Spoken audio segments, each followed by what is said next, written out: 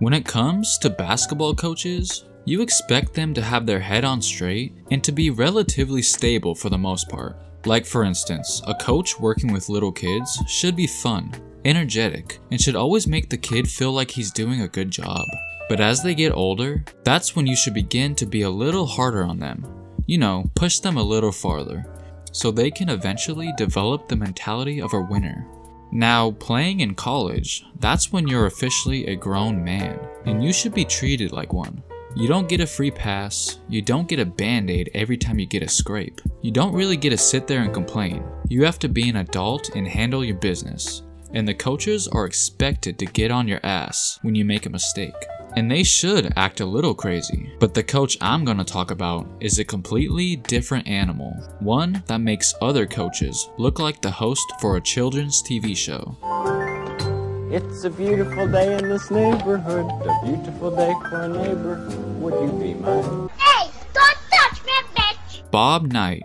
I'm sure you all have heard of him at least some point in your life, and maybe even seen a few clips of his outrageous antics. Of course, progress that we've made. God damn it! F this show. Take this show and forget it. Forget fast. But many of you probably haven't heard of those stories behind those aggressive outbursts. And that's what I'm going to share with you guys today, so grab some snacks and enjoy. Alright, so don't get me wrong, Bob Knight has not always been bad. He's actually one of the most legendary coaches of all time. He's coached for several decades, and is best known for his time with the Indiana Hoosiers. He led the 1975-76 team to an undefeated season, and won the 76 NCAA tournament, which was the last team to accomplish such a feat. He won the gold medal with the men's Olympic team in 1984. He was named the Naismith College Coach of the Year in '87. He's won a grand total of 902 NCAA Division I games, which is currently third all-time. He was inducted into the Basketball Hall of Fame in 1991. He was also very innovative by polarizing the motion offense. Oh yeah, and he once coached Coach K, who went on to be a Hall of Fame coach himself. So with all these outstanding accomplishments, it still leaves us scratching our heads. Why did he choose to make national headlines so often involving his controversial behavior? Some people call it a short fuse, and others call it flat out unstable. Let's start off in the early 70s. It was reported that he once punched the Indiana University's sports information director over a news release that he was not too pleased about.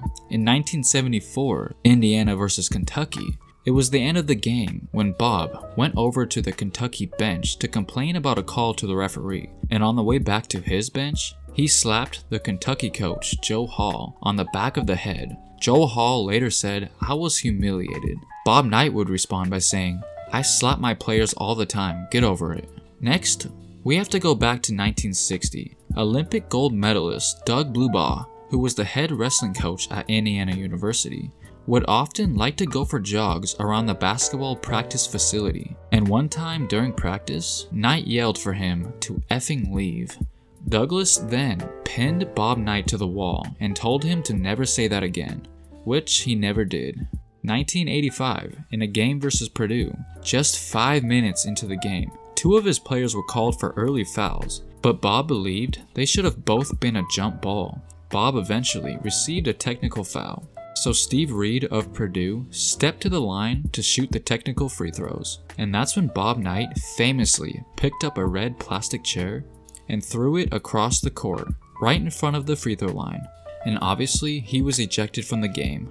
The next morning, he jokingly tried to explain that he saw an old lady standing up, so he threw her the chair so she can sit down. But nobody found the joke that funny and was suspended for 1 game.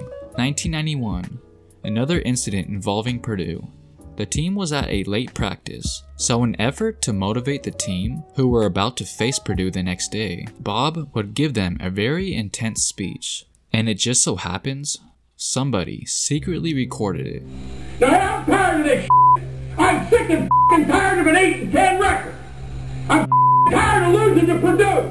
I'm not here to around this week. Now, you may be, but I'm not. Now I'm gonna fucking guarantee you that if we don't play up there Monday night, you aren't gonna believe the next 4 fucking days. Now I am not here to get my beat on Monday. Now you better fucking understand that right now. This is absolute fucking bullshit. Now I'll fucking run your ass right into the ground. I mean, I'll fucking run you. You'll think last night was a fucking picnic. I had to sit around for a fucking year with an 8-10 record in this fucking league. And I mean, you will not put me in that fucking position again, or you will goddamn pay for it like you can't fucking believe. Now you better get your head out of your ass. It is still unknown who secretly released the audio. 1992, another incident took place during practice. For some reason, the team wanted to give Bob a gift, and strangely, they gifted him with a bullwhip.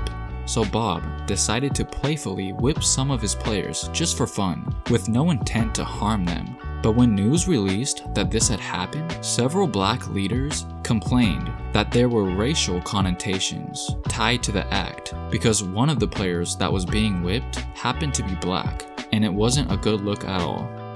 In 1997, and yes, you guessed it, it was during practice, a video was released of Bob Knight aggressively grabbing the neck of Neil Reed, and rumors spread that this was nothing new. It was something that happened on a regular basis.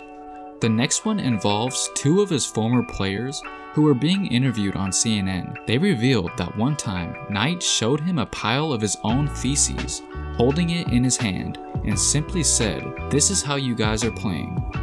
Now this last one took place in the late 80s. Another one of his former players, Todd Jadlow, came out and said that Bob once broke a clipboard over his head and squeezed his testicles. Man, dealing with him as a head coach doesn't seem like much fun at all. Now before you guys leave, I just want to say that this video isn't meant to really diminish his legacy at all. He's still one of the most iconic coaching figures in basketball history, but many agree that he brought this on himself and has to accept the fact that his reputation will always be attached to his angry episodes. So now I want to hear from you guys. Let me know what you would have done if you were a victim of Bob Knight's antics. Make sure to comment down below and please like and subscribe. It would be greatly appreciated. Thanks for watching.